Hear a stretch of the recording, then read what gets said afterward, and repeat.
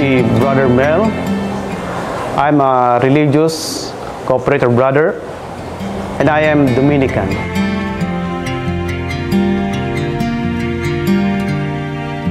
Ang cooperator brother ay isang religious brother kung saan sila ay yung mga professed brother.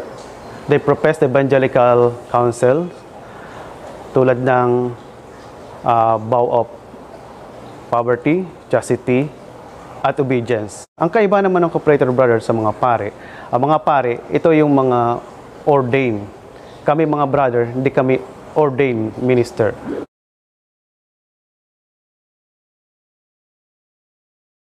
Ang kinilakahan ko ay farming kasi yung mga grandparents ko sa father's side ay puro mga farmers. But my father is a farmer and my mother is a dressmaker. Ang pangarap ko talaga ay maging sundalo. Siguro yung minsan sa panonood ko ng mga ng television, mga gera noon. So kaya parang gusto ko ay maging sundalo. Naging sales agent din ako bago pa ako nagtrabaho sa electronics company, German company. And then, saka din, nung ko naisipan din pumasok sa seminaryo.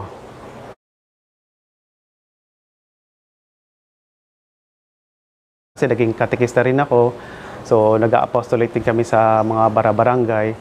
So, doon ko nakilala rin yung ibang mga ginagawa ng simbahan o apostolate ng mga pare. Kaya nga, yung aming parish priest, ang siyang para bang nag-advise sa why not to take the exams in the seminary. At yung aking parish priest dati ring Dominican, pero hanggang novitiate lang. And then siya nag-advise sa akin na why not to enter the seminary. At doon ko rin nakilala yung Dominican. Though hindi man talaga gusto ko nung wala sa isip ko magpare o magpumasok sa seminaryo. Pero later on, nagkaroon ako ng mga realization. Kasi siguro, yung pagiging member ko rin ng tulad ng isa sa mga religious organization, tulad ng Singles for Christ. Siguro, isa yung nagpalago sa akin ng panampalataya at nagpalago din sa akin kung makilala ano ba itong mga religious. At sa pamagitan din ng aming parish priest. Kaya mas lalo kong nakilala kung ano ba yung mga religious, ano ba yung pagpapari o anong pag-seminaryo. At ngayon din, yung lalo pagpasok sa Dominican.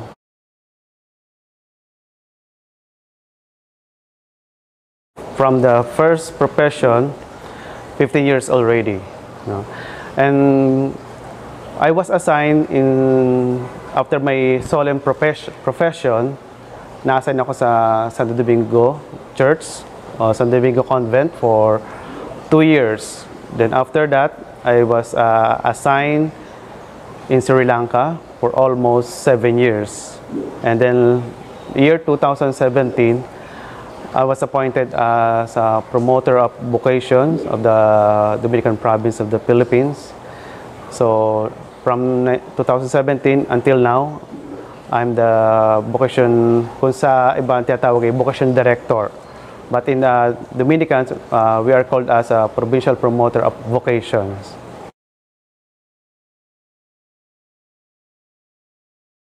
Pag pinag-uusapan dito, bukasyon ng isang tao sa pagpapare o sa pagiging brother o pagiging religious.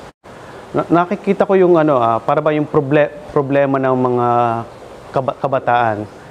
Though yung iba nag-i-inquire, pero ang inquiry naman nila parang hindi ba talaga mag-a-apply, kundi para bang naghahanap lang ng kausap. Parang nagiging guidance counselor din ako.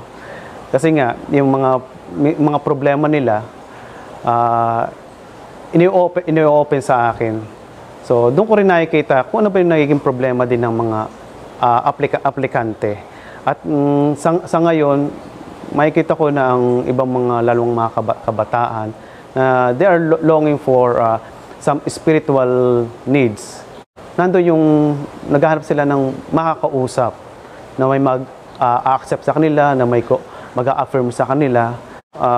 Sa Dominican, marami nag-a-apply pero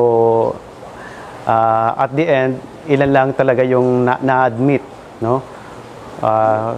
We had the experience na may nag-apply na for almost 90, pero ang na-admit lang o nagtuloy lang ay around 7.